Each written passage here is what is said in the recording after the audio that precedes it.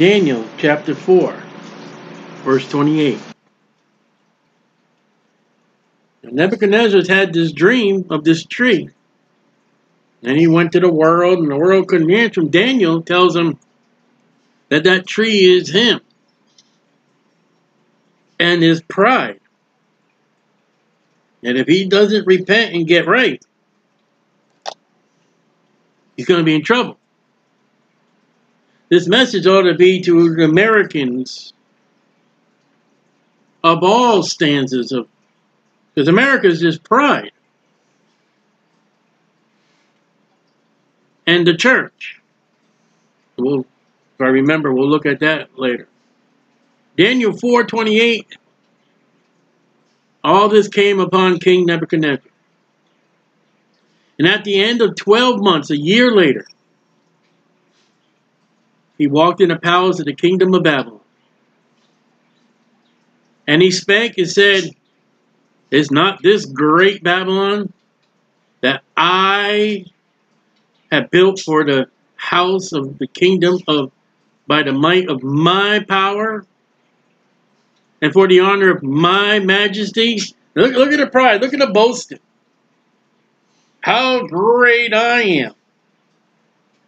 And that's the hymn of the Baptist Church, and that's the hymn of America. How great I am. We're in the news today, Russia has gone to war, and Russia thinks how great we are. Look at all the power we got. Adolf Hitler and the Nazis, look how great we are. And even England, by the power of God, the sun never sets on the English Empire, which is true. Until they perverted the King James Bible and messed with the nation of Israel going back to their homeland, and God said, okay, broken. America's there. You know, we don't want to be taxed by England, and look at all the taxes we have today by the government. We got freedom. How many permits, licenses, and everything you got to pay in fees and taxes?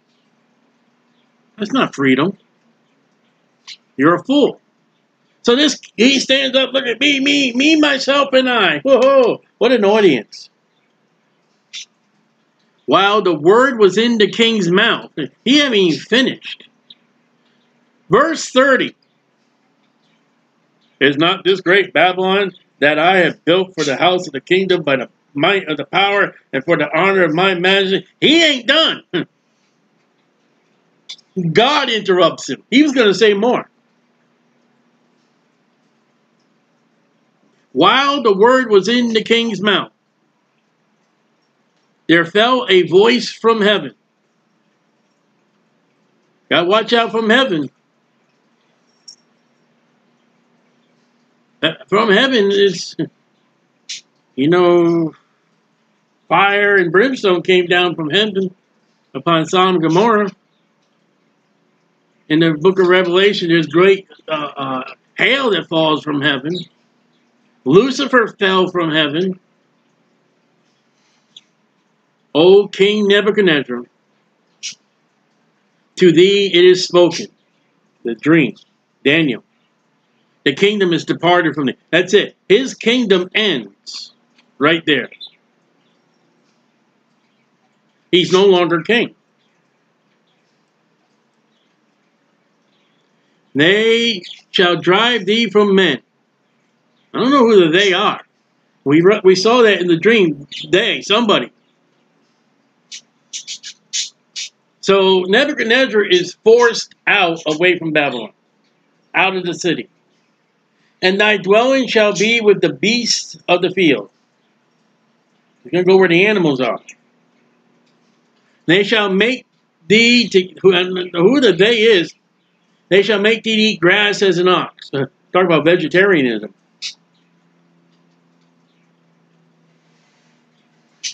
You know, King Nebuchadnezzar got the grass out there, it's got to be cut. I'll eat it.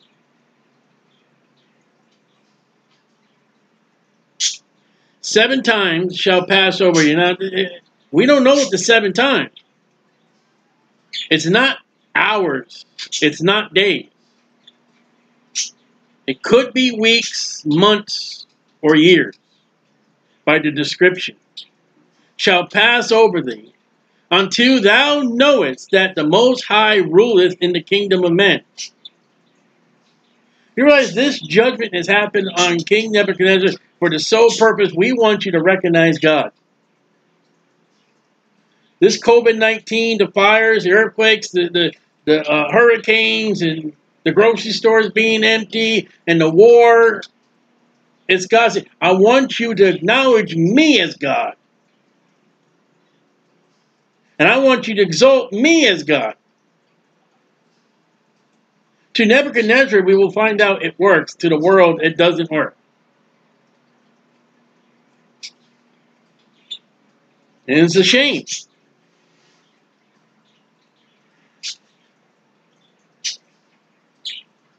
What will it take for man to acknowledge God as the supreme all in all and Savior? You can't answer that because the Bible says hell is never full. There are people that go to hell and say, God, I don't care about you. I don't, me, my way. You know, I've done it my way, not your way. And giveth to whomsoever he will. We talked about that. People don't like a Democratic president, Democratic government. Well, you can thank God and you can thank the devil. And besides, the fact is, if you don't like it, God says, Paul speaking to Timothy, you're supposed to pray for them. Romans 13, you're supposed to pray for them. Peter says you're supposed to pray for them. You know what the cushy Christians want today? They want a life with no troubles, no problems. They want a Joel Osteen God. Name it, claim it, everything's filthy, rich, and wonderful. And oh, look at my white teeth and my yacht.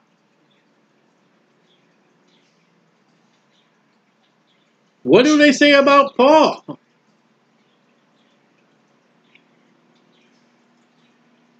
you imagine what Paul looked like with all the sufferings? Bruised, wrinkled, deformed.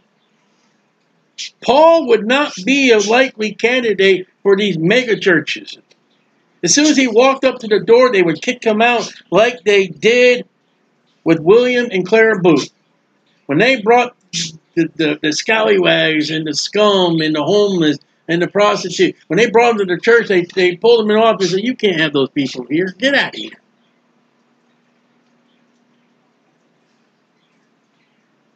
We got to realize God is still in control. No matter what you like, no matter what you say, no matter what you care, God is in control, and God's going to do all for the glory of his Son, Jesus Christ.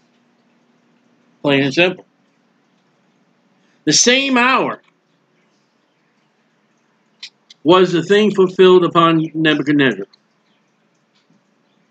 And he was driven from men. How? The Bible says that God drove Adam and Eve out of the garden. Maybe God did exactly what he did to what he did to Adam and Eve. And there was a tree in both instances. And did eat grass as oxen. So he became, I think they call it a herbivore. An animal that eats grass, vegetation. And his body was wet with the dew of heaven. Every morning that dew came, his body would be wet by that dew. Till his hairs were grown like eagle's feathers. All right, that wasn't 7 hours. Not 7 days. 7 weeks? I don't think so. 7 months, 7 years. Months or years, probably years. And his nails like birds' claws. He was a beast. And the children's story is Beauty and the Beast, stolen out of the Bible.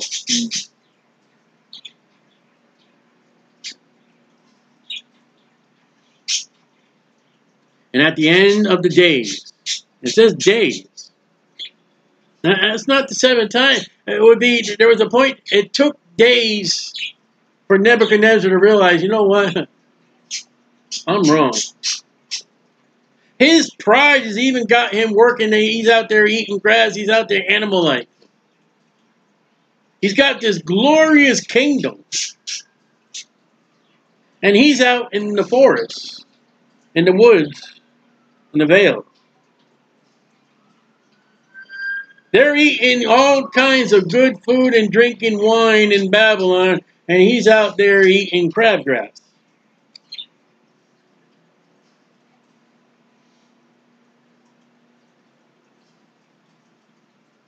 And my understanding returned on me. So he lost his understanding after he lifted his eyes to heaven. Do you know a pig is so designed it cannot look up to heaven?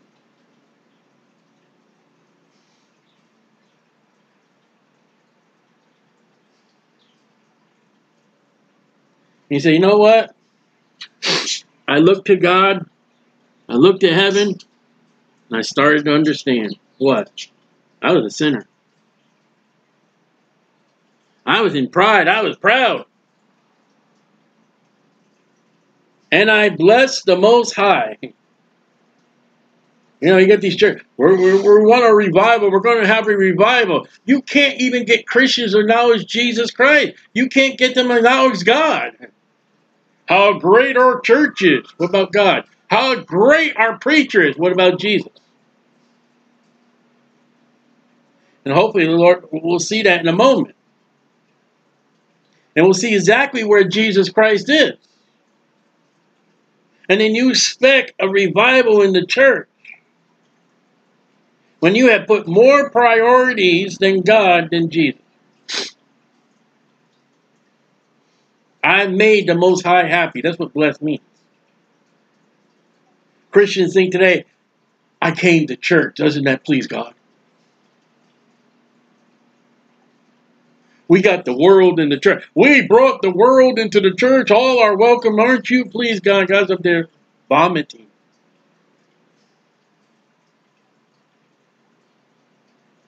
And I praised and honored him that liveth forever.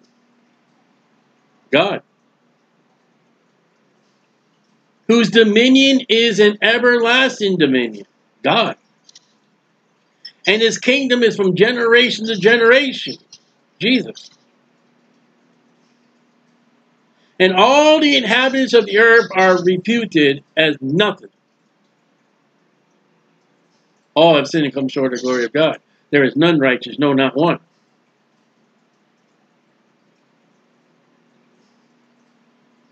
Now remember, Jesus Christ hasn't been born yet. And he does according to his will in the army of heaven. Oh, Nebuchadnezzar could not have known about the Son of God. Where did he get the army from? Out of Joel chapter, is it 2 or 3? Revelation 19, when Jesus Christ comes back on horseback, and there's an army that follows him. And all the hosts of heaven. Well, no, wait a minute. Nebuchadnezzar is a man that worshipped a God of everything. There was a God of the dandelions, there was a God of the roses, there was a God of the lilies, there was a God of the palm tree, there was a God of the weeds, there was a God of the olives, the God of the grapes, the God of everything. Now he's exalting the one and truly one God, the Most High God of everything. He's turned from the gods of everything to the God of everything. You think that's going to happen in America?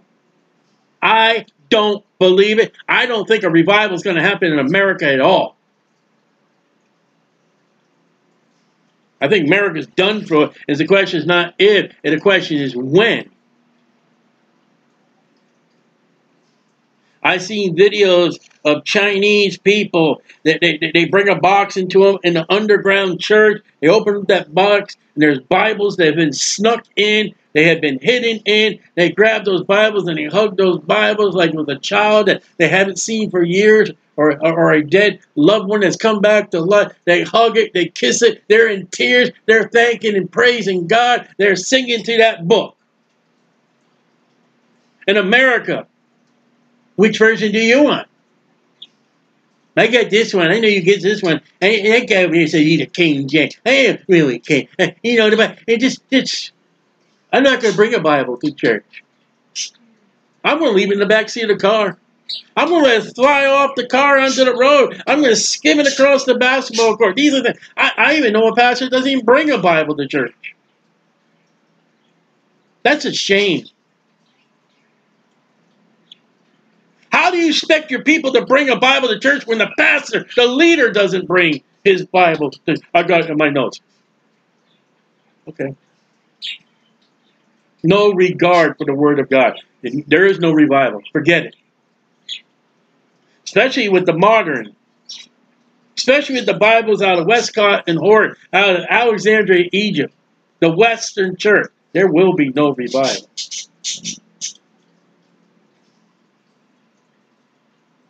And among the inhabitants of the earth, none can stay his hand. What we're going to do is we're going to rally and we're going to crash the White House. We're going to put President Trump back in office. I hope you all go to jail.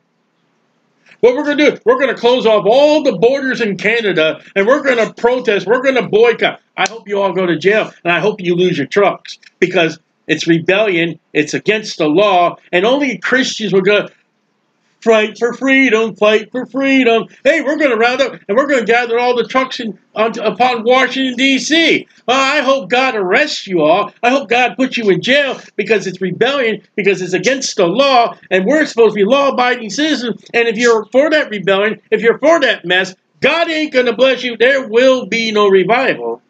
And God says, you know what? I'll give you something more to complain about. I'll give you something even more serious about the truckers and all that. Russia, attack. Now all the media is on Russia, and it's off the trucks. Thank you, Lord.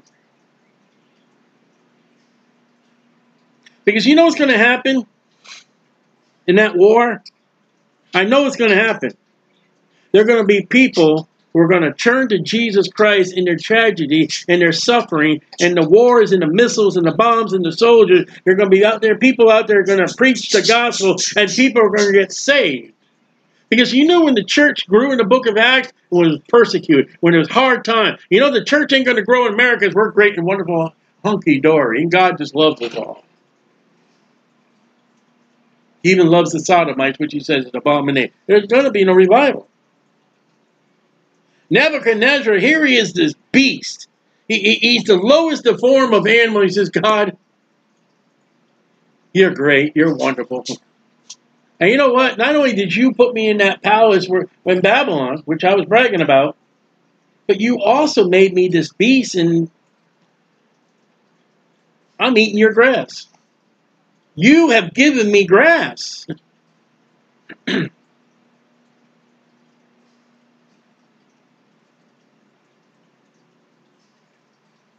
None can say his hand, or say unto, what doest thou? The Christians today, all over the... Who do you think you are, God? That's not my president. I don't like it.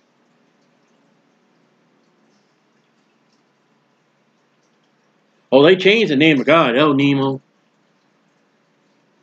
Global warming. John Kerry spoke. Oh, this war, I'm afraid, is going to ruin the climate and all that. Why don't you just shut up? You're going to speak stupid. Go somewhere else where there's nobody to hear you and speak stupid. Go bang your head against a rubber room. And there are people today. What do is thou God? What about the little children? Why do you kill the little children? Why is there suffering? Why did the cancer kill them? At the same time, my reason. So he gets his understanding. His reason returned unto me. He lost his understanding. He lost his reason. America's lost his understanding. America's lost his reason. A criminal has more rights than the victim.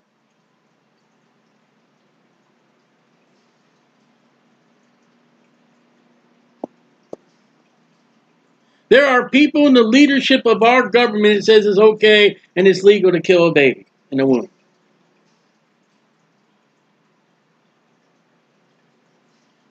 And there are Christians out there, oh, the Democrats are sinners, the Democrats are sinners, the Democrats are sinners. What about you? All have sinned.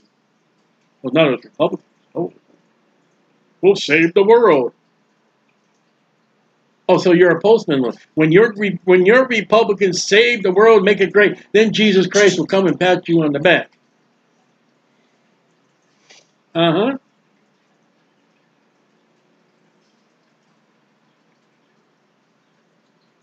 And for the glory of my kingdom, my honor and brightness returned to him. Look at that. His kingdom's back. He's brought back into Babylon. There's a miracle. While he was gone, and we don't know how long it was, that throne remained empty. And no one usurped that throne of Nebuchadnezzar. Because the next character we're going to see a relationship, probably a grandson, still on that throne. And that it looks like Nebuchadnezzar's wife, the queen mother, though it doesn't say queen mother, it looks like she steps in the room. Hey, son. That's a miracle. You tell me such a splendor that Babylon was, that while this king is gone, and we don't know what people thought, what they had any idea. I mean, can you imagine today in America, for whatever reason, President Biden's gone from the Oval Office? Do you know how many Christians and Americans out there would be trying to put a Republican in that Oval Office?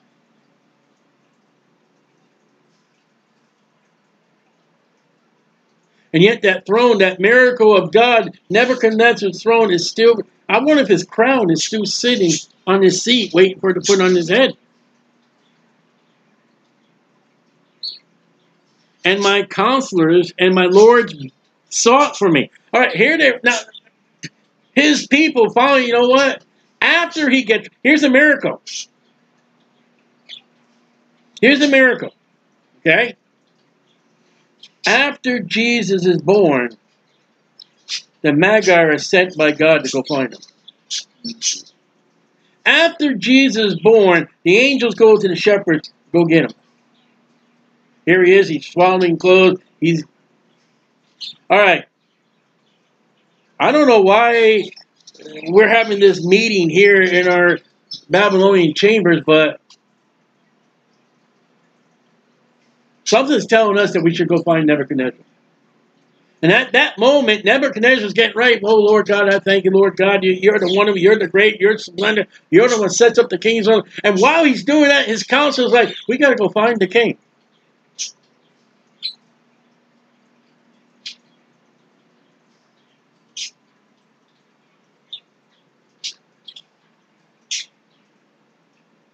You know what the church needs to do? We need to go find the king, Jesus. The world needs to go find the king of heaven. But they're not going to do it. And I was established in my kingdom. He's back as the king. And excellent majesty was added unto me. He had more majesty in the end than he did in the beginning. Why? Because he honored and praised God and not Nebuchadnezzar or the gods. I'm telling you right now, what we're reading right now, I believe in my heart. As much as Jesus Christ is the Savior, my Savior, I don't know where he is today, but I believe Nebuchadnezzar is going to be in heaven. The new heavens, new earth, and New Jerusalem.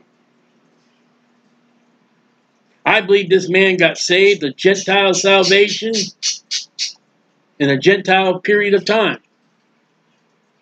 before the birth of Jesus Christ.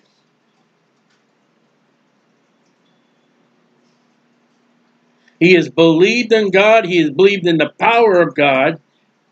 And God has worked with him. God has worked miracles with him. And he's a far cry from the Pharaoh of the book of Exodus. Pharaoh in Exodus was plague after plague, sign after sign, and wonder after wonder. That guy drowned in the ocean or the sea, and is in hell burning today. Nebuchadnezzar had dream after dream, and he failed after fail, and then God finally broke his pride, and he got right. It's very hard to break somebody with prideful. Very hard.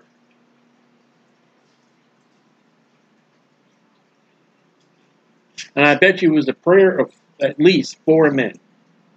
Daniel, Shadrach, Meshach, and Abednego. And probably others. Remember, Daniel prays 3 times a day. You got Christians, oh, we want a revival, and they don't even pray at all. They don't even read the Bible at all. Now I, Nebuchadnezzar, praise and exalt and honor the King of heaven, Jesus, before Jesus is even born. The great high God, Jehovah Witnesses. All whose works are true. Jesus said, I am the way, his ways are true, and his ways. Jesus said, I am the way, the truth, and the life. Judgment.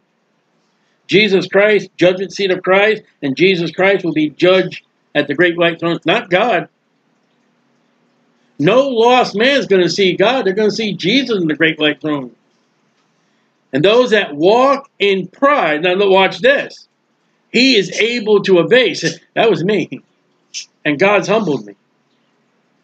And you know what? After this, Nebuchadnezzar falls off the earth. Because why would the world want a leader who now worships God?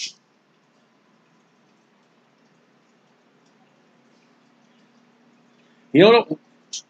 That's it. That's the last place Nebuchadnezzar, his life, his being, is found.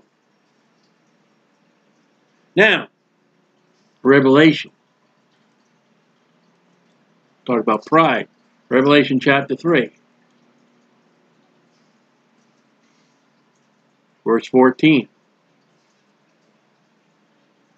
Revelation 3:14. Here goes a good 3:16. And the angel of the church of the Laodiceans. You know what Laodiceans means? And the pastor told me I was crazy. The rights of the people. I got my rights. Equal rights. This is the period we're in. These things say of the amen. That's what you say at the end of a prayer. That's what you're supposed to shout in church when the preacher says something right. Faithful and true witness. The beginning of the creation of God. I know thy works, God says. Thou art neither cold nor hot. I would thou wert cold or hot. You know, Sunday morning they show us how great we are. And, yeah, wonderful. And then Monday through Saturday live like the devil. Oh, kids, calm down. Kids, calm down. Hey, stop acting up in the toy store. There's people over there from church. Behave. Everyone, hold. Put your halos on. We're a nice family. Okay, they cash out in their car. All right, now stop it. Get over here. Put that down. Oh.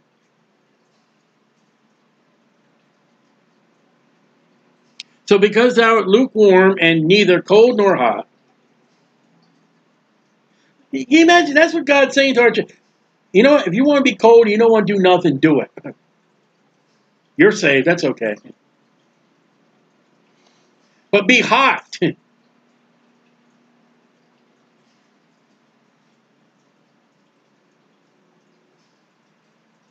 God said, I work you cold or hot. You would think God said, I want you on fire. I want you serving the Lord. I want you flee. If you're going to be cold. Listen, I wrote this the other day on Facebook.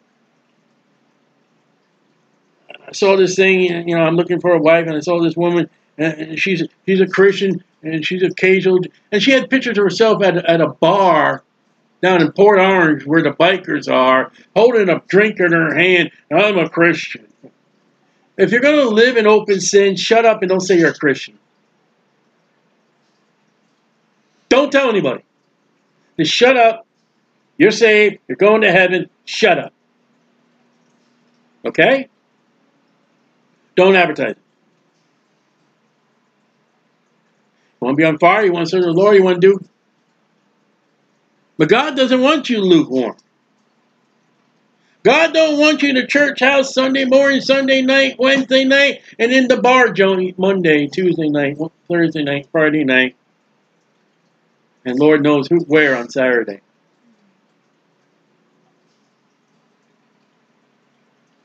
God don't want you sitting with that wife in the pew in the Sunday morning, and then Saturday night you're out dancing with another woman, and she danced with another man.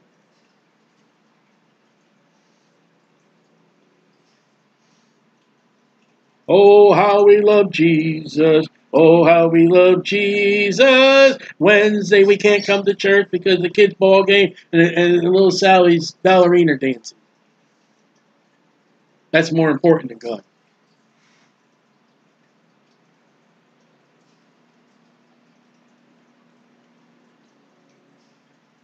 That's what it means. Because thou sayest, all right, here's the pride. I am rich. Look at that. Isn't that what Nebuchadnezzar said? Look at this marvelous great kingdom. I am rich. Now this is the church. See how great our church is? That's funny. I heard Dr. Ruckman say it when he goes to these churches. One of the first things they want him to do, they want him to go see the church. He's like, I want to go to a hotel. I want to take off my shoes. I want to put my feet up. I want to get a little nap. We came to Florida the first time by plane, and the pastor of the church picked us up. And at 2 o'clock in the morning, he drives us over to the church. It was a storefront church. Big deal. I come from Connecticut. We had church buildings. But, you know, we're going to build this platform. We're going to do this. We're going to spend. See how rich we are? Look how much we got in the collection plate.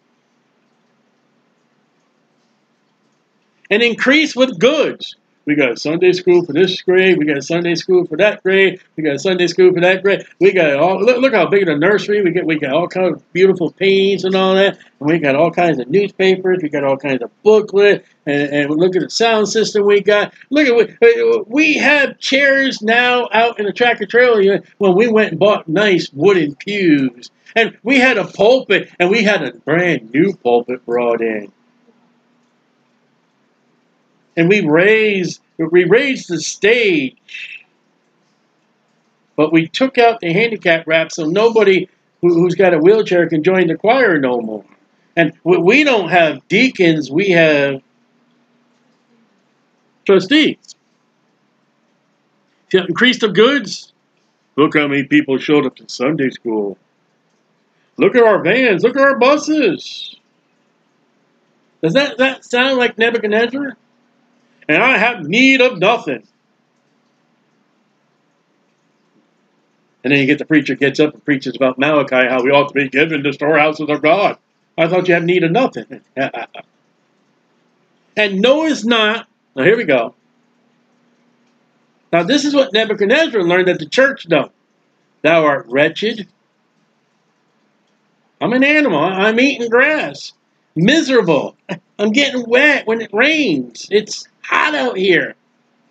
And poor. I ain't got no money. I ain't got no clothing.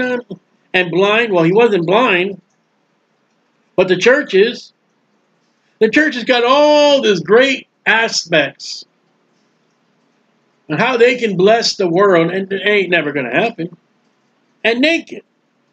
That's Nebuchadnezzar. Maybe. Verse 20 says, behold, I stand at the door and knock. Where is Jesus in this church? It's standing outside the door. Hello? Hello? Well, come on in, Jesus. Everybody's. I ain't going in there with Satan in the front row. I ain't going there with Satan's seat. I ain't going with that music. I ain't going in with that Bible. I ain't going with that group of people. I don't hang around with the Sadducees and Pharisees. I ain't going in there. But if one person will come and open the door and dine with me and sup with me and fellowship with me, I will come in unto him. Look, he said, I will come to him, not the church. I will sup with him, not the church. And he, individual, with me.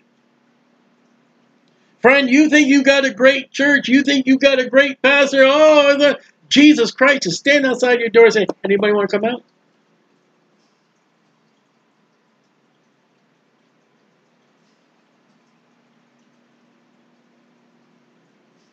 Nebuchadnezzar says, you know what, God?